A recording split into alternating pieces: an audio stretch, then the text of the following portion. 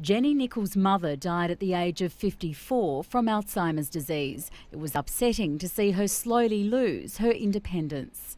To start with, she would be very kind of disorganised in her ability to manage the home situation and manage the family. What many people don't know is that dementia is the second leading cause of death in Australia after heart disease. People with Alzheimer's disease have plaques and tangles in their brain caused by toxic proteins amyloid beta and tau. Scientists now say tau isn't the real culprit.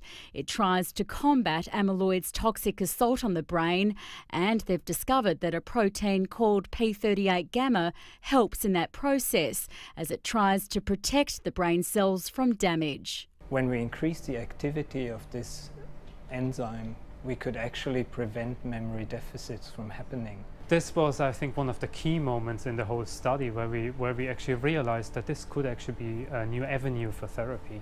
Not only is the finding significant, it's rare in medical research to see two brothers, Lars, a trained doctor, and Arne, a molecular biologist, combine their skills to make a difference. This discovery, which was published in a prestigious medical journal, has been protected in a patent, giving the researchers exclusive rights to develop a drug in the future. It's a real ray of hope that finally there's been some development. Gabriella Rogers, 9 News.